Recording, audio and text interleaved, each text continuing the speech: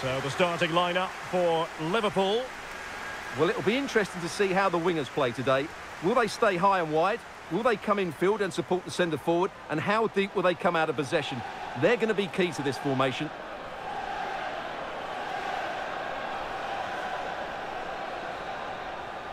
And here's the lineup for Manchester United. Well, they're starting with an attacking 4-5-1 formation with 3 players in advance of 2 holding midfielders. But it's important that the wide players come in field to join the centre forward at the right time.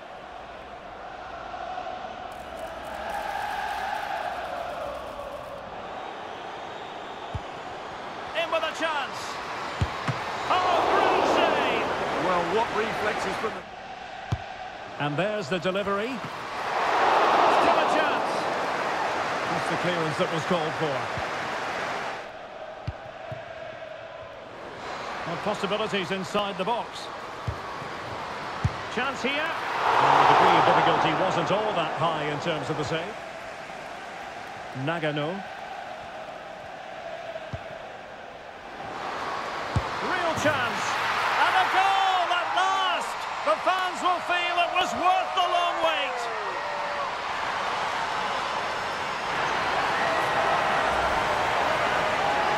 Well, here's the goal again, and what a wonderfully weighted pass this is. But you have to ask questions of the keeper. Could she have done better? I think so. You can't be beaten at your near post like that.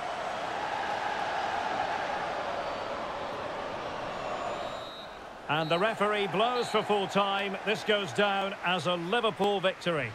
Yes, Derek, well, it could have gone either way, couldn't it? It was so competitive for much of the game, but they kept pushing, kept believing, and probably deserved the winner in the end. A great result. Well, a good all-around performance from her, just what we've come to expect. Interested to get your assessment. Well, she was excellent today, and she gave them that all-important lead. They just struggled to cope with her. Her movement was so clever.